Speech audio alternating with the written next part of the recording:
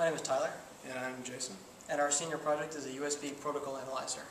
And what this device is, as you can see in this picture here, if you have a device like a printer and a computer connected to it, and you want to figure out what's going on in the communication between them, you place a USB protocol analyzer in between them, and the data is forwarded up through a network to be analyzed on a computer.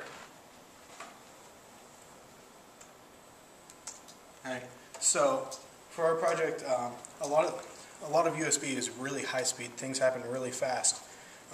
So we couldn't just build our project by hand using conventional methods. And what we did was we actually designed a printed circuit board like you'd see in a computer. And we designed it on a computer, and you see something that looks like this. You send it off for manufacturing, pay some company in China a bunch of money, and they'll build a little board which looks like this. And we designed ours to fit on top of another board made by a company called XMOS. That's what this red piece is. And they basically fit together. The board from XMOS is just a processor, and this is just what actually captures the data.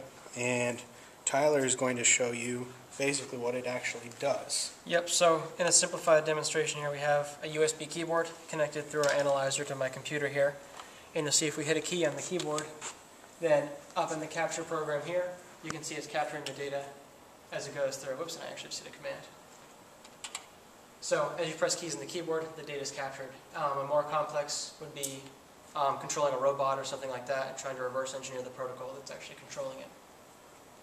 So again, what our device does is it watches the communication between the keyboard and the computer and tells you what's going on. And basically, getting that kind of information for new devices made by other companies is not particularly easy, and that's why you would have a device like this.